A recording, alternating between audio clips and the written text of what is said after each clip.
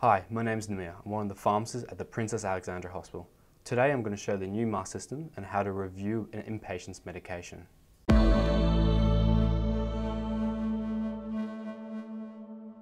First, within the MAR, ensure we have selected all medication systems, not just all active medications. This will give you a full overview of the patient's recent past, present and future medication orders. This will allow you to complete your usual clinical review. Let's go into PharmNet to verify these orders. Reminder that when you have a patient's record open in PharmNet, this locks the patient, so remember to log out promptly once finished. Search for the patient using the medical record number and open the correct encounter.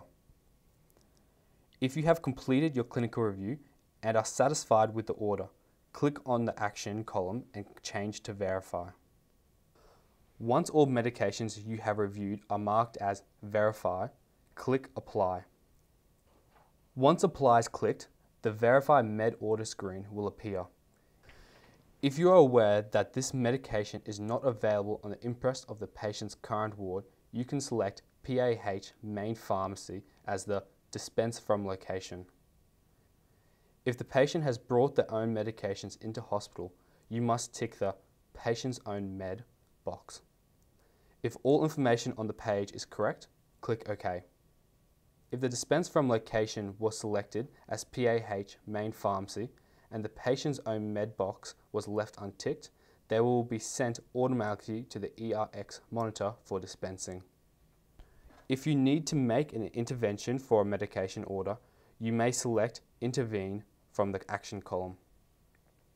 On the screens that appear, you can select the type of intervention you believe to be required. If you need to perform an intervention for a medication that has not been prescribed, in PowerChart you can select Ad Hoc and complete the intervention here. Now that we've documented these interventions electronically, we need to communicate these to the doctors and nurses.